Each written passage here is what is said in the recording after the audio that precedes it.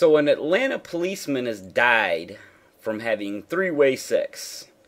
Him, another guy having sex with the woman, he dies.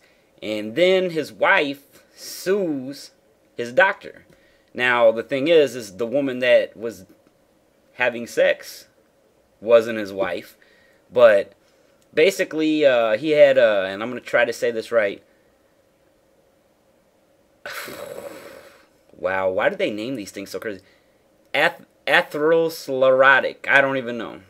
Some kind of coronary disease, heart disease. And basically they say that he could have died from jogging down the street, chasing after a criminal, or running on a treadmill, anything like that. Any kind of physical activity. And that's why the wife sued. She said that, you know, he wasn't told not to do any of these things. And they actually...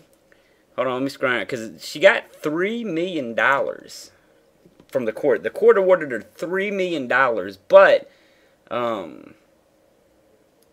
they said that he was 40% responsible. Okay, here's what they said. They said the doctor was 60% responsible for the death, and that he was 40% responsible. So she was going to get $5 million, but they said since her husband was 40% responsible, that she would only get $3 million.